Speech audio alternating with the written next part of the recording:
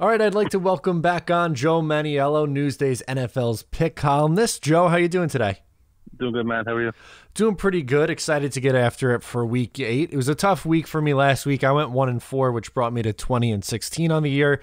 You went 3-2, which brought you up to 16-20 heading into week number 8. Yeah, it was a good week for me, but I lost with the Bears on Monday night. Yeah, that was a tough one. I like the Bears as well, so that cost me in some other things. But let's get into it for week 8. We'll start with the Jets, who covered for the first time this year. They're playing Kansas City this week, though. The Chiefs are favored by 19.5. Who do you like in this game? Yeah, they finally covered. They finally put our bet against the Jets until they gave you a reason not to. Theory, although they did only score 10 points, so right. Surprised the Bills kicked 6 field goals. I mean, I don't know what the chances of that are, but I still don't think you should have any confidence in the Jets this week. 19.5 points it's a lot of points, but if someone who's if you're like a newcomer or someone who doesn't really bet games or even or in pools, you might say 19.5 points. Oh my God, that sounds great. How can you not take it? There's a reason why it's 19.5. The Jets think the Chiefs are either not the best team in the NFL, the second best team. Remarkable stat last week. They scored 43 points at Denver, and they were 0 for 8 on third down. I mean, that just shows you how dominant this team is. They scored a pick six, a special teams touchdown. I mean, there's also the Le'Veon Bell revenge game factor. The Kansas City's at home. Haven't played there in a couple of weeks. I just don't see how you can take the Jets. I would take the Chiefs even if this number was in the mid 20s. This game is, to me, it's like what's more likely? What do you think's more likely? The Chiefs score 40 or the Jets score 10? I mean, I know we're picking on the Jets a lot, but it's just hard. Even without the fans, they got a third amount of fans there. It's a tough place to play. I mean, the Chiefs are just stacked everywhere.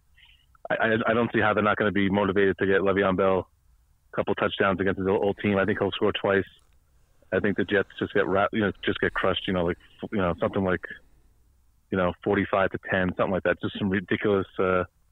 Cowboys Bills Super Bowl score from the 90s. Right. So I'll lay the points all day.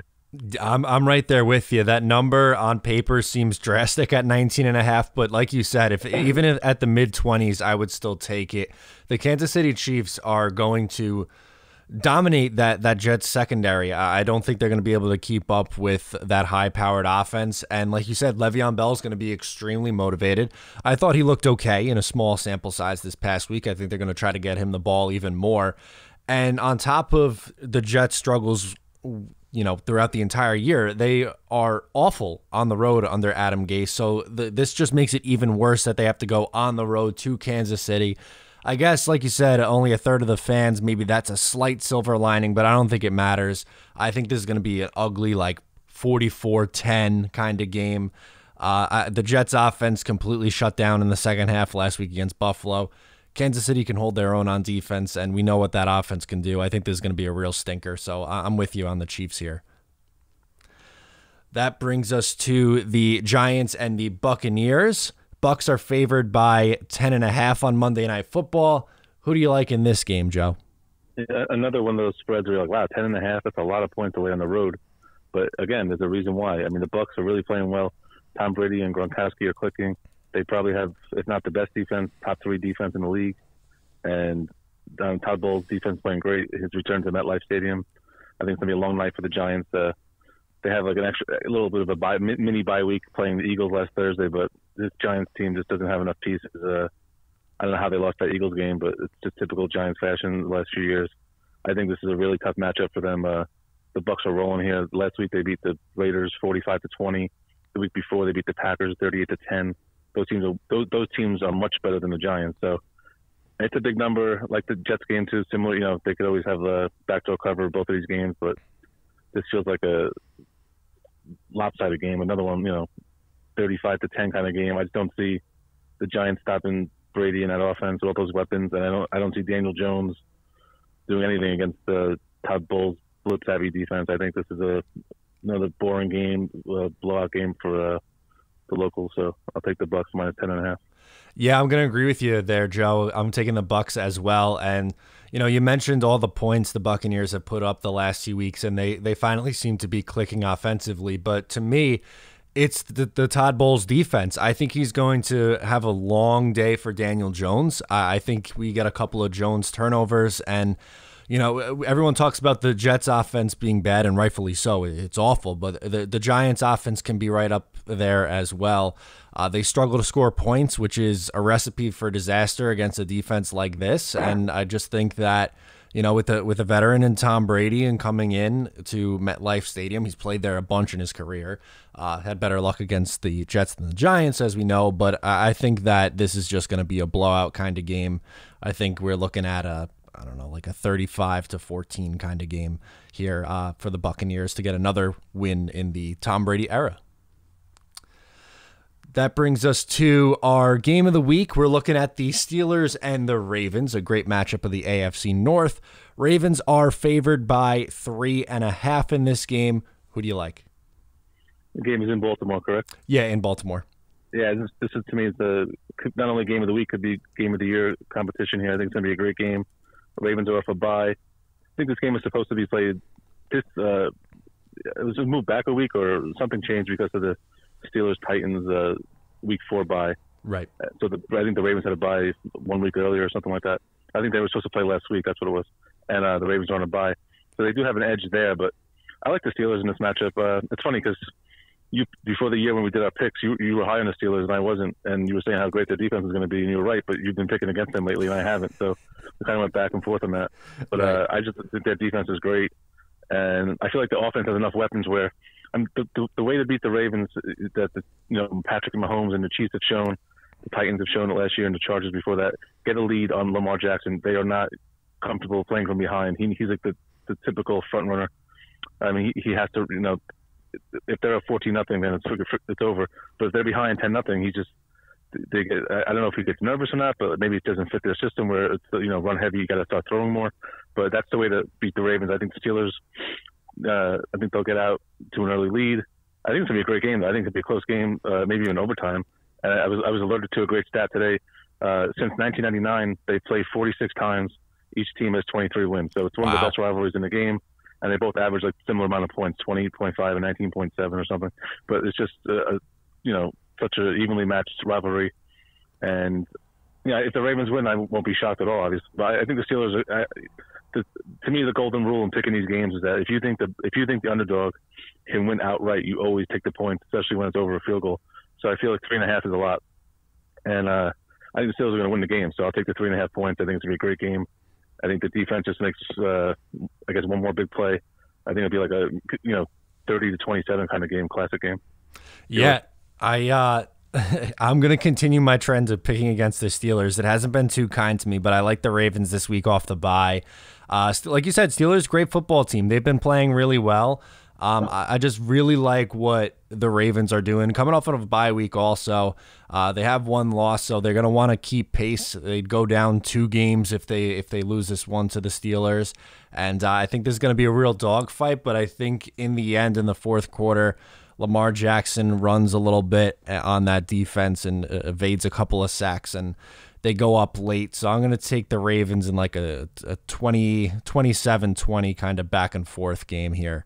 But a really good game. And like you said, I wouldn't be stunned if the Steelers won, honestly, but I just like the Ravens coming off the bye and at home. So I'm going to take them -3.5. Yep. How about a best bet, Joe? Who's somebody you're really confident in? Yeah, there's a few of them. I actually like Carolina a lot Thursday night against the Falcons. I'm surprised that spread's only 2.5. I like the Packers against the Vikings. I'm gonna go with one where I feel like it's just too. It seems too obvious, but maybe it's a trap. But I'm gonna go with the Eagles -7. I think it's 7.5 at home Sunday night against the Cowboys. Cowboys are starting. I don't know who they're even starting at quarterback, a third string guy, or they're bringing someone in. The Eagles have the extra rest after the Giants win. I mean, it's crazy. The Eagles are 2-4-1, and if they beat the Cowboys Sunday night, and I think they play Washington next week, they could have the division wrapped up with like 6 wins by Thanksgiving. I mean, it's an awful division, and I feel like that Giants win is one of those kind of wins where you can really catapult your season there, come back win like that against a big rival. The Cowboys they are just a mess. In addition to Prescott and Dalton being out there, the whole offensive line is beat up. Guys are questioning McCarthy and the staff. Never a good sign. I mean, they lost 25-3, I think, at Washington. Right. So it's just one of those things where it's just like 7.5 sounds like a lot for a rivalry game, But I mean, there's a reason why. It's just they're in bad shape. So I think the Eagles win this game easily, like 28-10, maybe even worse than that. So 7.5 feels like a gift. So Eagles best bet. Yeah, and it's Ben DiNucci at quarterback for the Cowboys this week. Is that guy starting? I don't know. Yeah, I've never heard of him. Yeah. Supposedly he is starting. He is the third string quarterback, but it should be interesting. I like that, but I'm sticking away from that for the best bet. I'm going to take the Chargers -3 over the Broncos. I really like what Justin Herbert's been able to do in his rookie year. He's been able to throw all over the field. Earlier on, they were losing a lot of close games with him, but I think the Broncos have struggled a little bit to score, and I think the Chargers are going to be able to put up points against them. So I'm pretty confident in the Chargers -3 this week. Okay. How about an upset pick? Who's an underdog that you like? Well, I had it narrowed down to 2, 49ers +3, and Broncos +3. So I'm going to have some fun with it, and I'll go opposite of you. I'll go Broncos. Okay. Broncos +3 as the underdog pick, and I agree. Justin Herbert's been great. I think he's probably going to be offensive rookie of the year. Him or Joe Burrow, I guess. But the reason it's more of like an anti-Chargers pick. This is the team. Last week they were my lock of the week, and if not for like a Jaguars fumble late in the game, they wouldn't have covered. The Jaguars were winning that game, and the Chargers to me are just one of those. There's just I don't know what it is about that franchise. They have so much talent and never really put it together. Right. I just feel like they had a nice win here. They finally he got his first win, but now they're playing at Denver. I think Denver's a much better team than they showed last week. They just the game was in the snow, and the Chiefs just got out their early lead, and it was over. But they beat the Patriots in New England, which might not be as big a deal as it used to be. But they play a lot of close games. They played the Steelers close earlier in the year with their backup quarterback. So I think they're a much better team than last week, and I think it'll be a close game. I like the idea of getting 3 points at home too. I don't think the Chargers are good enough to be laying that. I feel like the line should be like pick 'em. So I think 3 points is a gift. So I think the Broncos come out I think they'll win the game. Really close, really close game, like 23-20 kind of game, or 24-21. So I like the Broncos to win outright. So I'll take the 3 points and to have some fun and go opposite your pick. Okay, we'll have to make note of that one for next week. For my upset pick, I'm going with the Raiders +2.5 over Cleveland. I've been picking with Cleveland a lot recently, but the Raiders are a team that has been really playing well, especially against the spread. So I'm going to take them and think that Cleveland falls back to earth a little bit. I know Baker had a really great performance this past week, but I think the Raiders are due, and they've been playing really well against the spread. So I'm going to take the Raiders +2.5 in a close game, but I think they win something like 24-20. Yeah, I agree with that pick, but I'm not super confident. One more just to throw out there to anyone who's just listening. Just not that it's going to count toward the record, but one game I think it's just one of those things where like you look at the schedule, you look at the past performances from recent weeks, and you say this team, there's no way they're going to win. I think the Patriots are going to win at Buffalo this week. Everyone is doubting them. Everyone's counting them out. I can't see Bill Belichick losing 3 in a row, 2-5 team. I think Cam Newton has a big game. I think a lot of people are going to be like, oh wow, whoa, we counted the Patriots out too bad. So if anyone wants a bonus pick out there, take the Patriots to win the game, or just 3.5. Okay, I like that. We're going to make a mental note. So quick run through on our picks. We're both on the Chiefs -19.5, both on the Bucks as well, -10.5 over the Giants. In our game of the week, the Steelers and the Ravens, I like the Ravens -3.5. Joe is going with the Steelers +3.5. My best bet is Chargers -3 over the Broncos, and Joe is going with the Eagles -7.5 over the Cowboys. Upset pick, I like the Raiders over the Cleveland Browns +2.5, and Joe is going with the Broncos +3 over the Chargers. Thanks again for coming on with me, Joe. Really appreciate it. We'll talk again real soon. All right, Matt. Thanks.